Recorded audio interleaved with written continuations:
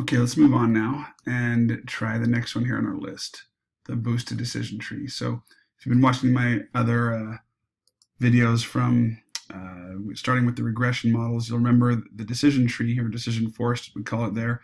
Actually, I'm going to go out of order a little bit. Let's do decision, let's do forest first and talk about that one. Okay, oops, connect those dots. Let's go over to the explanation there of two-class decision forest.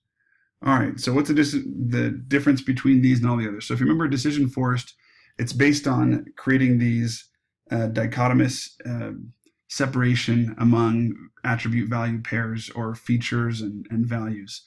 So decision forests are great because they're fast, maybe not as fast as some of the simpler ones like logistic regression or naive Bayes, but much faster than a neural network, and they're also very accurate.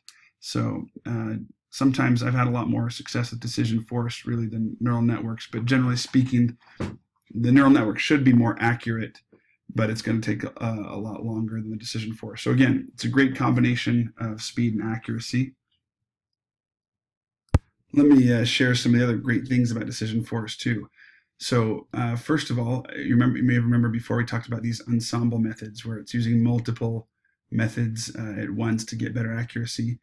They're also a non-normalized, so they're non-parametric, which means that we can relax that assumption about a normal distribution that we had back with logistic regression. We don't have to assume we can have varied distributions instead of a normal distribution. Skewness, kurtosis, heteroscedasticity, those aren't issues as much of the decision forest.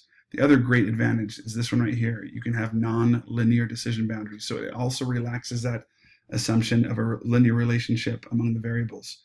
So we like these a lot. Let's go ahead and use one of these. Back here, we've got it. I should have gotten it running while I was talking. Let's go ahead and pause this. Okay, here we go. Let's evaluate our model, visualize. Cool. Okay, accuracy and precision. Let's grab these scores and compare this to what we were getting before. Right here we go. Decision forest, accuracy, boom, look at that.